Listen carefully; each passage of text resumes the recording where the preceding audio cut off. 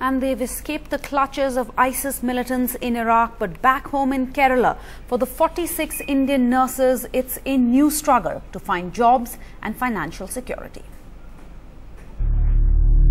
26-year-old Jensy may have escaped death only to face a massive struggle back home. Since she's come back, she's been filling one employment form after another with great urgency. She's among the 15 nurses who did not want to leave the war-torn Tikrit in Iraq. For Jensy, returning home means financial disaster.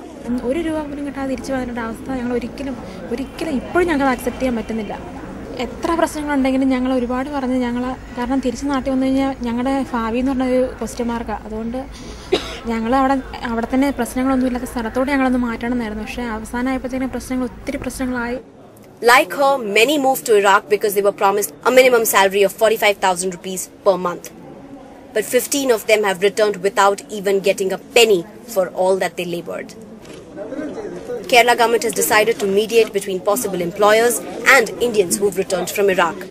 20 nurses have been offered on-the-spot jobs, but most have not accepted it yet, saying the minimal salaries of rupees 10,000 to 13,000 for nurses in Kerala cannot save them from loan sharks.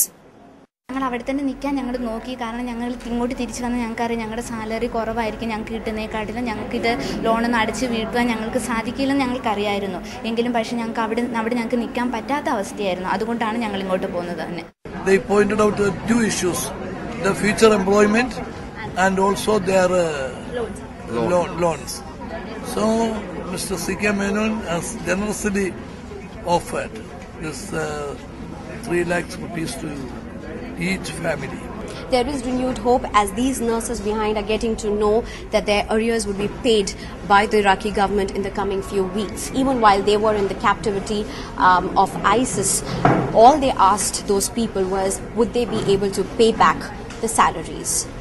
An indication of the challenges that they were preparing to meet once they returned to Kerala. With camera person SP Babu, Sneha Koshi for NDTV.